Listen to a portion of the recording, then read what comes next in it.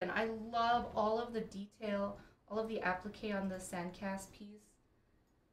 Let's just take it all in. Look at all of those great applique details.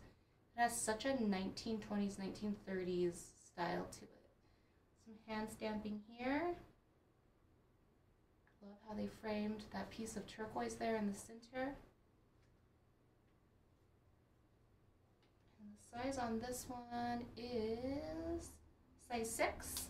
A little over, about 6.5. 6.5? I just can't get over how brave would you have to be after going through the whole casting process and then do additional stamping work on that?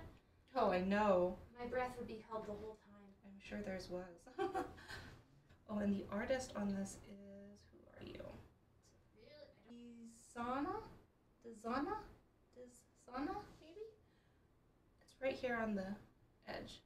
Roland, if you're out there, we love this.